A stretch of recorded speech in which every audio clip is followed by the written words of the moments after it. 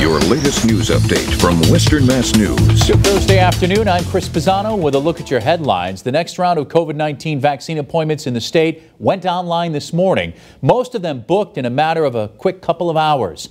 After technical problems with the website last week, the state's changes for this week included a virtual waiting room where you can see how many people are ahead of you in line.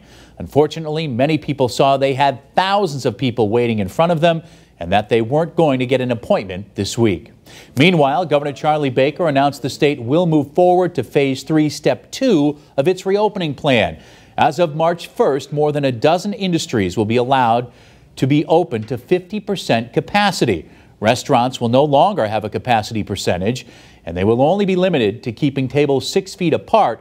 And as long as the health data allows, indoor and outdoor stadiums such as Fenway Park will be open to 12% capacity on March 22nd. Holyoke Mayor Alex Morse confirming to Western Mass News that he is one of 3 finalists for the town manager in Provincetown. According to the town's select board agenda, the 3 finalists were interviewed last night. Morse has served as the mayor of Holyoke for 9 years and lost in the Democratic primary last fall to Congressman Richard Neal for his U.S. House seat.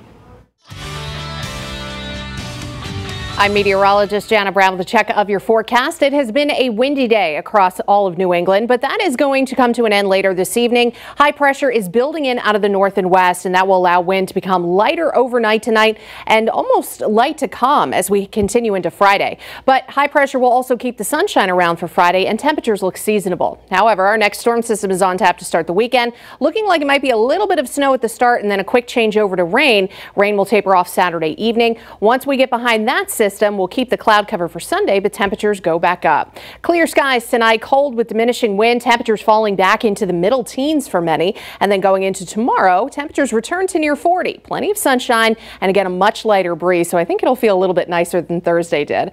As we hit the weekend, snow changing over to rain with highs climbing toward the middle 40s. It'll be a bit breezy as well. And for Sunday, temperatures again middle to upper 40s with a few showers possible by Sunday night.